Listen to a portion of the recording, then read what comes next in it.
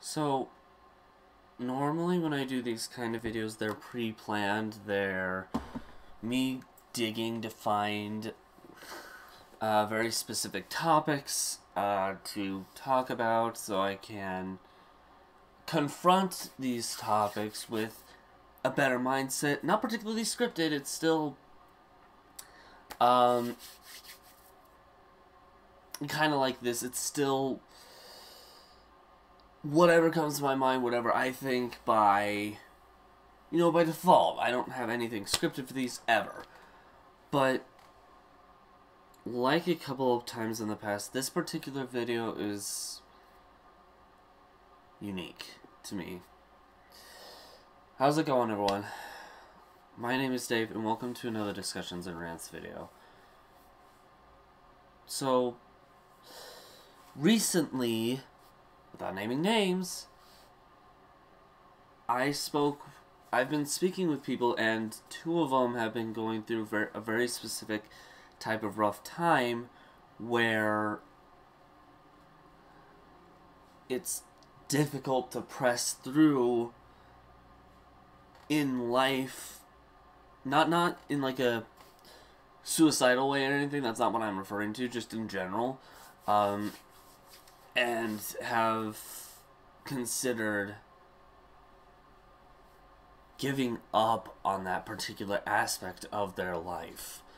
And just in saying that, as I said, there are two people. You guys, just by hearing that, if you see this video and hear that, you know I'm talking about you. And if you guys see this video, and I'm not talking about you, but you can relate anyway, I really do think that I hope, not do think, but I hope the words that I'm going to say, at least going to try to get out, will help you guys push through any kind of rough, difficult times, because I'm going to go through a couple different things. Might make this video a bit longer than normal, but I don't know, deep down, I really feel like this needs to be said. Not just for the two people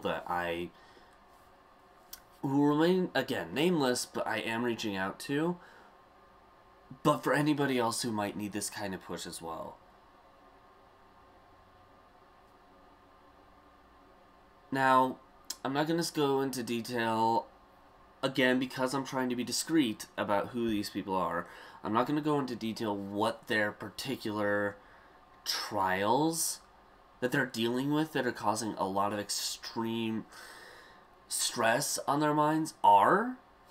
That is their business. It's just because it's more of a confidential kind of thing. When it comes to this kind of stuff, because it has a lot of strain on the brain, on the mind, it becomes medically confidential to talk about. Which is another reason why I'm not just out of respect, but it's also another reason why I'm not claiming the people I'm talking about, the events I'm talking about, because this is their business and only they should be allowed to talk about this kind of thing up front, if they so desire. Otherwise, at least where I'm from, it is illegal to actually talk about this stuff without that kind of consent. At least in the medical field, which is something that I've been studying for over 20 years at this point, whether by default or not. But anyway, let's go ahead and get into what kind of some things I can relate to that hopefully will help you guys. And I'm gonna go off of different fronts, not just the two that I'm referring to, but other different types of fronts as well. Give off my relatability, how I go about it that helped me, that hopefully can help you guys if you're going through this kind of front. What I'm going to start this one, since it's the most relatable to me, is financial struggles. And to me, this one hits home the most because I constantly, sometimes, because of my circumstances, mental, living, just general, my financial circumstance is like a roller coaster. It has ups, great points, but it'll always, like, well, it has great points where you're like feeling a lot of you're feeling a rush, an exciting rush where you're like just shooting down. Now this is just in comparison to those who like enjoy roller coasters like I do. I love the feeling that you get when you like go shot downward and it just zooms through you. Like, I love that feeling. That's why I'm using this as an example. If you do not like roller coasters, you don't have to consider this, but I love them, and that's why. I love the rush. So, it's something else. Maybe you could, like, use a car as an example, but when things get faster and you can feel that rush of... You can feel your blood pumping in a good sense. I just think those points are like the best points when it comes to this kind of stuff. But that's just when it's like it's up at its ups. Like everything else, it also has its downs. And for me, these are consistent, and strangely enough, well, not really strangely, but that's how I'm going to put it. It's not strange to me, but I'll talk about that later in the future when I'm talking about this particular thing. But it always has had a pattern for me. Like most trials do, actually. Where I would be at a very good point. Taking care of myself beautifully. Don't need any kind of financial help, which I have reached out for a lot. Even at my age. I still need that sometimes.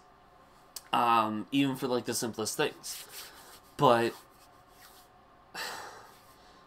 I always hit those spikes, like the spikes of things that'll cause me disappointment in myself, strain, stress,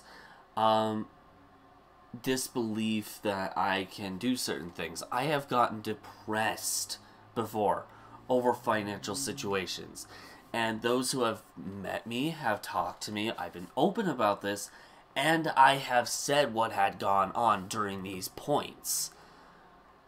Maybe if you guys want to hear these kind of examples again, I'll have to do it in a different video, but let me know in the comments below, and I'm open enough to where I'd probably be willing to talk about it. Because, again, I'm human, I love sharing my... This is why this channel was built in the first place, to share and reveal events of my past to benefit me for the future, to benefit other people, stuff like that. But again, financial need is always a kind of a struggle. Many people can agree on this. Now, there are some in the world who are just like, we don't struggle at all. But those people are usually blessed, especially with what's going on right now, with, like, the best supporting jobs. Now, I don't envy those kind of people. I feel really happy for them so long as they're not, like, putting others down, which I have had happen to me. And I know some people who go through that exact same stress. It's not particularly financially. At least for some people it might be, but the only reason that I've been able to push through with this kind of stuff is because I've had at least one or two people in my real life who have been willing to reach out to physically hang out with me when it comes to peers, to talk with me under these fronts, to kind of ease my mind. And in the long haul, that kind of thing helps so much. Now that's just one example, one that I can relate to the most. Another thing that I think comes up a lot when it comes to trials are careers and or jobs, depending on what you have. Me, I would get everyone who has seen my channel or has seen me on my co-host, or has seen me co-host or heard me co-host, depending on the stream with D9, knows that I work at McDonald's, one of the most industries that get the most crap. And by that, I mean fast food in general. Fast food employees and retail employees, they get the most crap out of customers out of anyone else. And this is mainly because people, like, always seem to reach out for someone to hate. And usually that's the ones that are most accessible, which are retail, customer service, and fast food. And it's mainly the customer service part.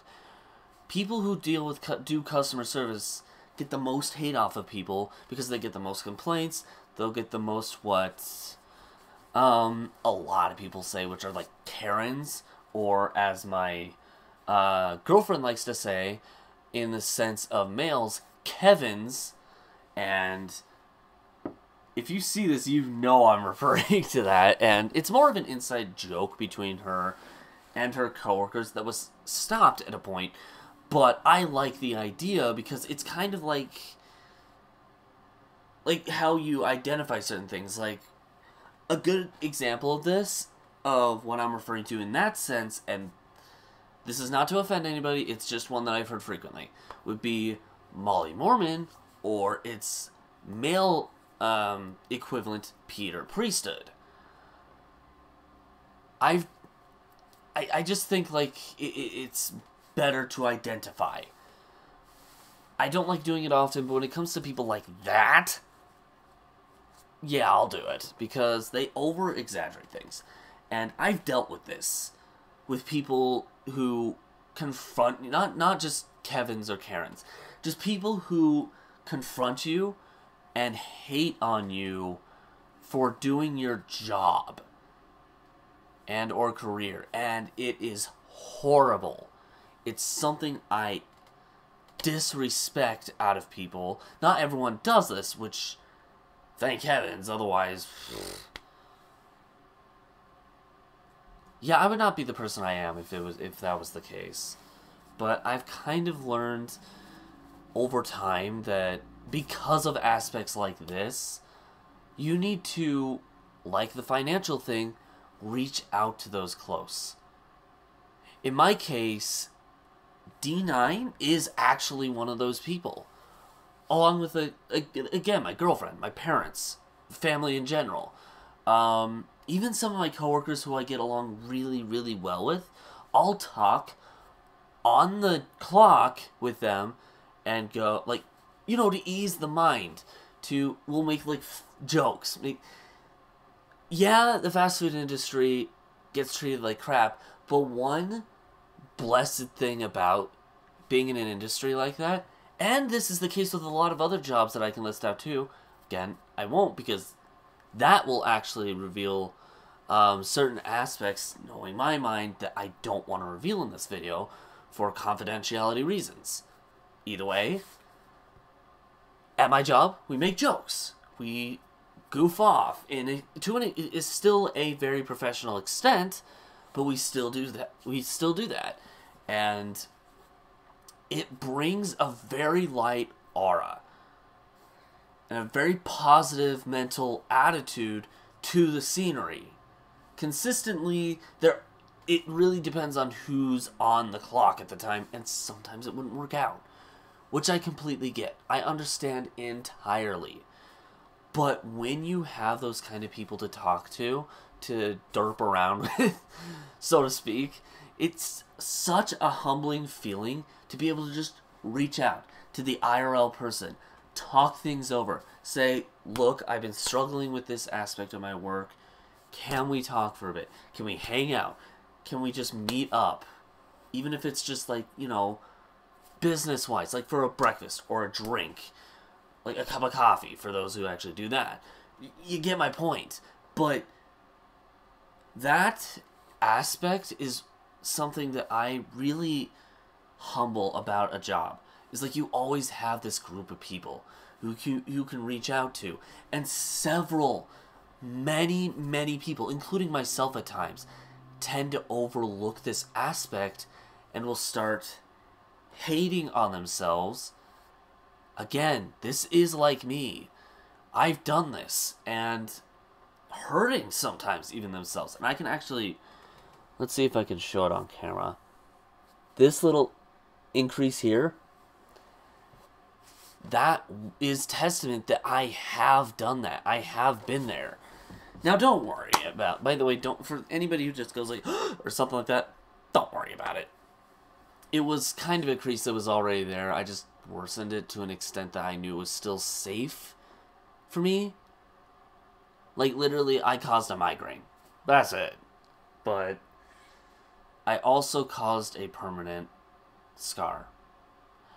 And that just shows testament to the kind of things that I'm referring to. And reaching out to IRL people, like the financial thing, is very, very, very recommended. I think it's something people overlook. Something others don't think about in the moment. Which I get. Again, I think it has a lot to do with the mindset. Where the mindset is. And it does core on anxiety or depression, depressing thoughts. Because when you get that point, a lot of the time, you know, if you actually deal with this kind of thing, like me, like, I'm not labeled as someone who gets depression, but in a sense, I know I get it to the extent that a lot of people do, which is probably good for me. Wasn't good in the moment, but it allows me to be able to relate to other people who do get it consistently. And those people where I live, almost everyone gets that kind of thing. If they don't get depression, they get, like, what's called GAD, which is kind of just a greater version of anxiety. But, and it's sad to see. It breaks my heart to see something like that. But that's where I feel like, again, reaching out to IRL people, hanging out with IRL people, meeting up just for like a drink or a breakfast or a lunch, or, you know, those kind of things start to matter. And it'll remove doubt. It'll remove any kind of negative mindset. I know because I've helped enough people to be able to confirm this. Hell, earlier on, before making this video, I was helping, like, quite a ways before, but before making this video, that's exactly what I was doing for someone. And to get the response of you being there for me has changed my mindset, has made me look at things a different way. That is such a humbling feeling to me, and it's the reason I make some of these videos, like this one today. I won't get too deep into that because there is still one more aspect. I want to use that as an example. But that aspect is life in general. And I thought saying that would tie into it pretty well, and it does.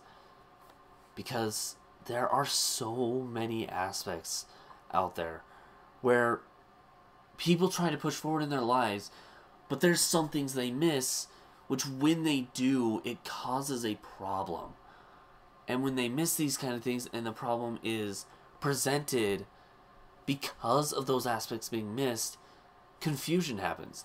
And again, depression, anxiety, all that kind of stuff, especially where I live, it becomes a big issue, and sometimes people will shut themselves in, disregarding what's going on right now. Like, I'm not including that, because for the people who I'm reaching out to directly, they don't have to deal with that because they're lucky enough to be in the better side of it. But there are still some who aren't. Even with that aspect, though, mask, gloves, not that hard. Because every single day in this bag, I take this bag almost everywhere when I leave because it has 2 masks. Now, I'll talk about this later, because this is not the main point of this video. But my just upfront point of all this is that even under personal extenses like that, reach out. Reach out to someone you're close to. Reach out to someone you care about. If this kind of thing were to happen. And hang out with someone. Hang out with someone. If someone reaches out to you and you're going through this, don't decline it. Because things will just get worse if you're on your own. Not many people consider that. And this is for like financial, living, job, hobbies, other people putting strain on you. It just, overall, it all ends up being the same. There are always that group of people who always want to reach out and say, hey, why don't we meet up? Why don't I, like, as I said earlier, take you for a drink or something like that? Declining this and being on your own would only make things worse. I've kind of come to realize this, and like, because I have been that way where I'd be declining everything, and well, again, I'm not going to go into too much detail, but I almost hurt myself to an extent that is very painful, not just to me, but to many other people. I wouldn't bring up this word anyway, just because it's sensitive, way too sensitive a word to use, but based off that description, you guys could probably already figure out what I mean by that. And I don't want to talk about that right now. It can be saved for another video, but it's a good example of what would happen to someone's mind who gets really bad depression and doesn't allow others to reach out to them. And I was that way. It was horrible. And the reason I bring that up is because I don't want that outcome to happen to those of you out there who come across this video and go, I can relate to that, or I am dealing with that kind of pain. I want you guys, if you're watching this still, and you can relate to any of that, again, I can't emphasize this enough. Reach out to someone IRL who you feel is like very, very close to you. Whether a best friend, someone who you have feelings for, even if you hide it, because most people do. That is just human. Reach out. I implore that. I can't emphasize that enough. IRL people can help more than anything else. That being said, if you guys want me to share any of the more extensively the experiences that I've gone through that can kind of give an idea of what I'm referring to on these, because I was kind of vague on some of it. If you want to hear anything on my end, I'm an open person, so just let me know if you want to hear any kind of personal lifetime stories, because that was actually one of the original points of this channel, like to create a vlog rather than a journal. Actually, where did I put the book? So I have a journal that I've owned for 7+ years. 5 pages are filled. That's how bad I am at writing this stuff out. That's another reason why this channel exists in the first place. Now, if you guys want that, what I could probably start doing after I finish with one of my playthroughs game-wise is that I could potentially just upload one game in one of these. Talking about, if it's not like a, you know, discussions and rants video like this, then I can talk about my own personal experiences. Just what's gone on in my life, what I've been through, just to kind of show, like, something to relate to. Like, the games are just for comedy's sake. They're for humor. Like, I don't just play the game. I try to make jokes or things that don't make much sense to make others laugh. That's kind of the point of that part of it. At least, I think so. And sometimes I've heard that it relaxes people, which, you know what? I'm okay with that. It gives off a good vibe. And that's why I do it. And that's why I do these too, to try to give off a helping good vibe. Keep going. It's going to be alright. Kind of vibe. I try to avoid rants because of that. Sometimes I'll still rant. Like the first video on this playlist. Don't check that out though if you get the wrong idea. Like the video is called, well, it had the hashtag Stop David's Mother. Don't get the wrong idea on that if you haven't seen it. It's not my mom. It's another David. It was something that was going on at the time that was annoying me about a different David's mother towards another YouTuber who I consistently watch. Either way, this is going off on a tangent, off topic, but you guys get the point. If you guys want to see something like that, let me know in the comments below. If you have a suggestion for any kind of discussion and rant that you'd like me to talk about, let me know down there too. It's more discussions than rants, but I would prefer that over the other. If you do want to check out any other ones that I've done prior to this, I actually have a playlist of that right here. Random gaming series that I'm doing again. I hope you guys can check it out because it's for humor's sake. It's not for the game. I'll have one of those over here. However, for right now, I'm gonna head out.